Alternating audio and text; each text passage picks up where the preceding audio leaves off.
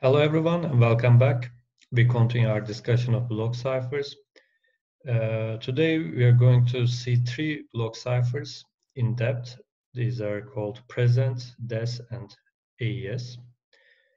So let's start. If you remember, we kind of try to categorize cryptographic algorithms. We said that some algorithms that do not have any keys, so we call them keyless cryptographic algorithms. I think the best example is hash functions. Keyed algorithms can be divided into two, symmetric key and asymmetric key cryptography. And actually, block ciphers is a part of the secret key cryptography, or in other words, symmetric key cryptography. So secret key algorithms use the same key material for both encryption and decryption, hence we give the name symmetric key cryptography. There are three types of algorithms in this category: block ciphers, stream ciphers, and message authentication codes. So we will see all of them in this course, but we started with block ciphers, then we will move on to stream ciphers and message authentication codes. So if you remember, block ciphers and stream ciphers are encryption primitives, while the message authentication code is used for data and data origin authentication. But these three topics are not completely distinct. We can use a block cipher to build both a stream cipher and a message authentication code. We can even build a hash function. So all of them will make sense most probably at the end of the course. Asymmetric key cryptosystems are somewhat different. They have different types of algorithms. For example, they include key agreement algorithms. So we will see different key exchange at the end of this course. But we also have public key encryption algorithms like RSA, or we have digital signature algorithms. But we are in the symmetric crypto system now, so idea is as follows. We have a secret key, and it is used for both encryption and decryption. So this key is used for encryption and decryption are identical or closely related. In other words, one can be obtained from the other in polynomial time.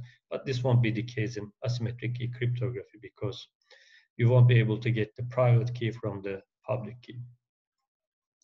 So a little bit reminder, block ciphers operate on B-bit blocks of data. So plain text is divided into B-bit blocks. Each block is encrypted by a K-bit secret key to produce B-bit output.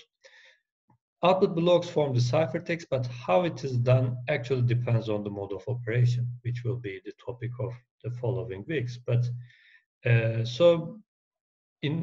before we think about mode of operation, or before thinking about how to encrypt data that is larger than the block size, let's simply focus on the ciphers itself. We just take the B-bits input and provide B-bit output. So this lecture, we will just be focusing on the algorithm itself. So we're just assuming there's only a single block to encrypt, and we will be encrypting it with present, des, and AES.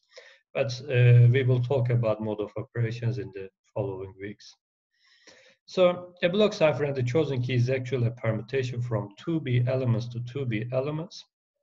And nowadays we choose the B, the block size is 64 bits or 128 bits. So you get like 8 bytes or 16 bytes. But of course, there are some lightweight cryptographic algorithms that has shorter block sizes like 32 bits and so on. And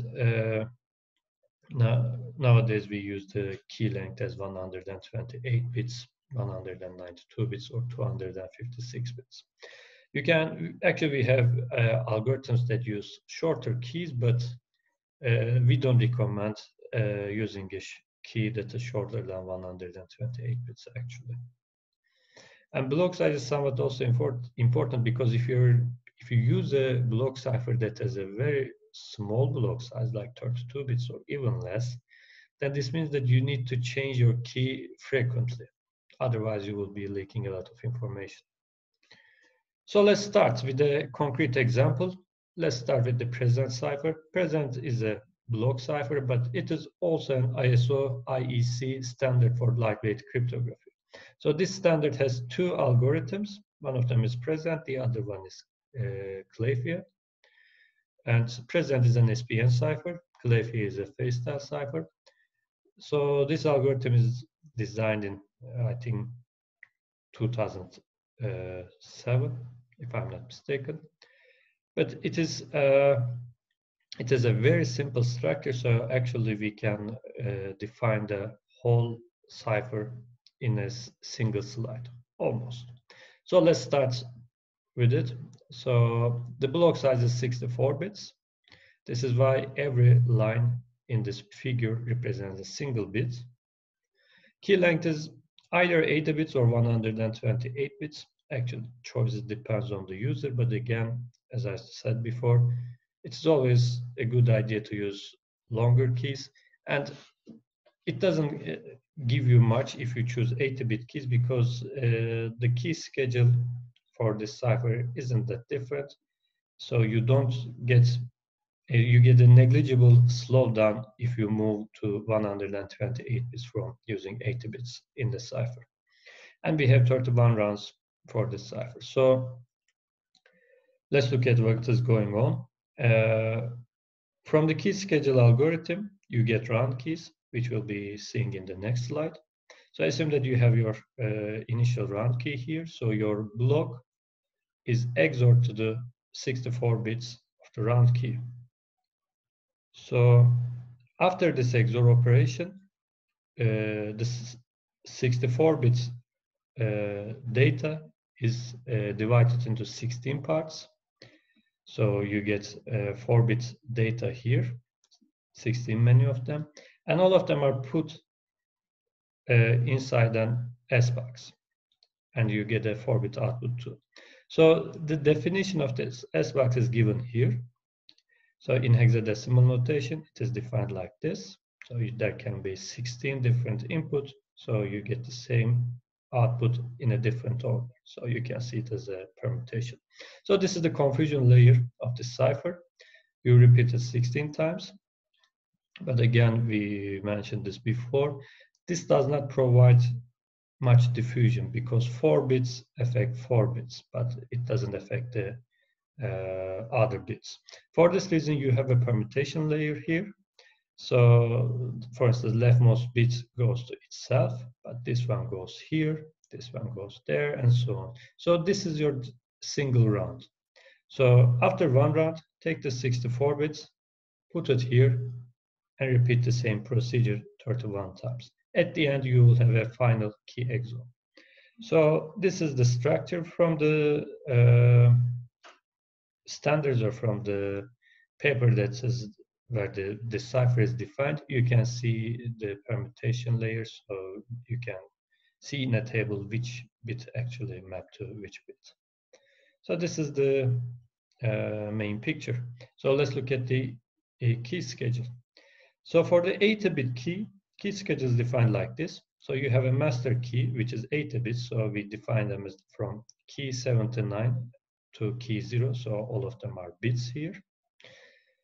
And round keys are actually the leftmost 64 bits of the master key. So you are keeping the master key as a register, and take this leftmost 64 bit as your initial round key. Then perform some operations on this register, and each round take the leftmost 64 bits again. So idea is as follows. Initially, you have your secret key, 80 bits. Leftmost 64 bits is your initial round key. Then this 80 bits register key is rotated 19 bits to the right. So this is why K19 becomes K0. Then leftmost 4 bits are put inside the S box. So you kind of provide some kind of a confusion here. Then you XOR the round counter to these 5 bits. So round counter means that actually the number of the round. So at the first round counter is 1, at the second it is 2, at the third it is 3, and so on. So at the final round it is 31. And if you think in hexadecimal notation, in bitwise notation, 31 is actually 5 bits of 1. So this is why you are XORing to these 5 bits. So it is a very simple key schedule. It is very easy to implement. And now let's look at the key schedule of 128-bit key. So instead of this one, if you choose your present key length as 128 bits, you do a similar thing. You again have a register where you record your master key, which is this time 128 bits.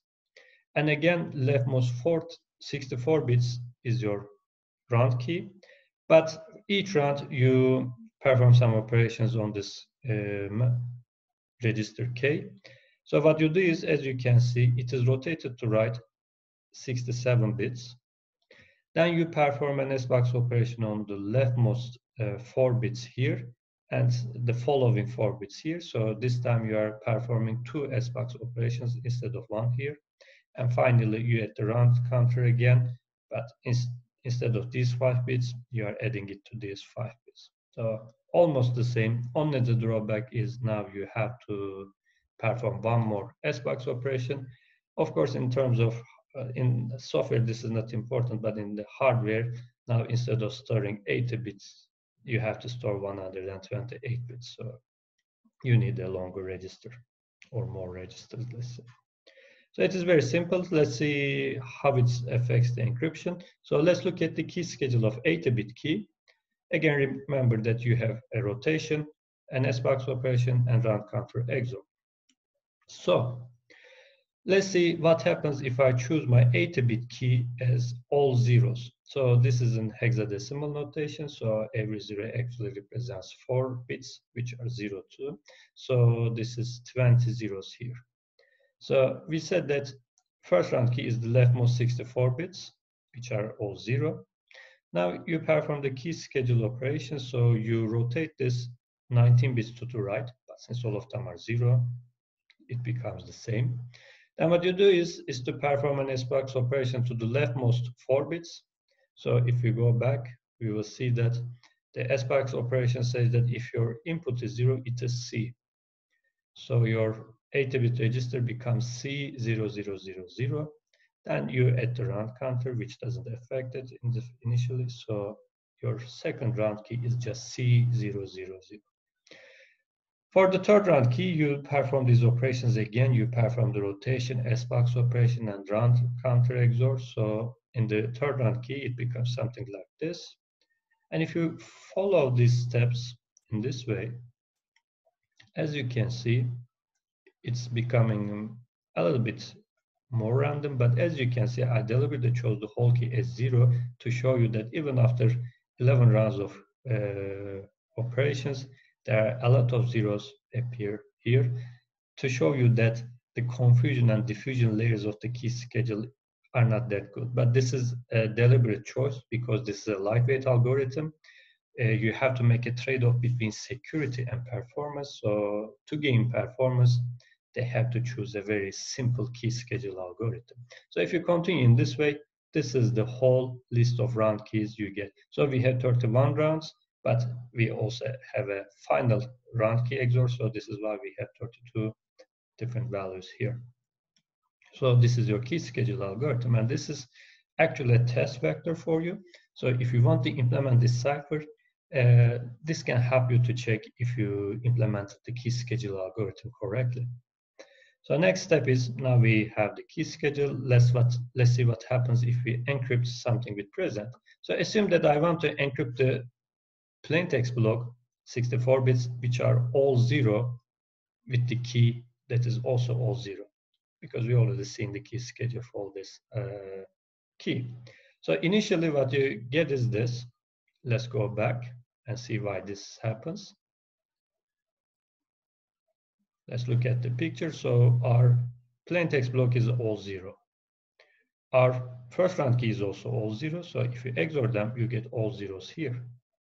So all of the S-box inputs are 0. Output has to be C. So you get C, C, C, C 16 times here.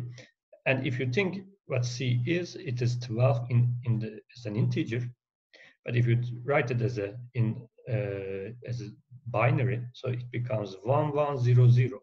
So you get 1100, 1100, and so on and so forth. But the permutation layer actually takes the rightmost 2 bits to the right part of the cipher and leftmost 2 bits to the left part of the cipher. So after this operation, you get 31 ones here, so 32 ones here, and remaining 32 bits becomes 0. So this is why after the first round of encryption,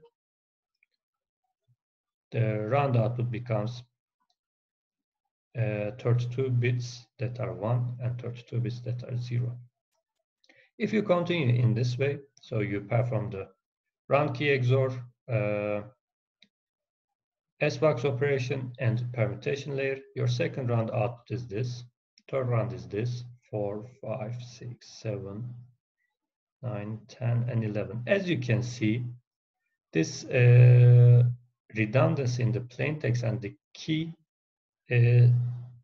start to be lost after we encrypted a few more rounds, contrary to the key schedule, because the confusion and diffusion layers of the encryption algorithm is somewhat better than the key schedule algorithm. So if you continue in this way, this is the output at the end of the 31 rounds. So you XOR it with your last round key. So this is the ciphertext block. So this is very important. Again, this is a test vector for people who want to implement this algorithm, because cryptographic algorithms are not something every computer scientist implements daily. So these algorithms are somewhat different. They work on bits and so on. So it is very hard to implement it correctly in your first try. So this is why we have this kind of test vector, so that you can check if your implementation is correct or not. So this is just an example for an encryption of a single block with an 80-bit key using the present algorithm, and this will be the ciphertext block that you will get at the end if you implement this algorithm correctly.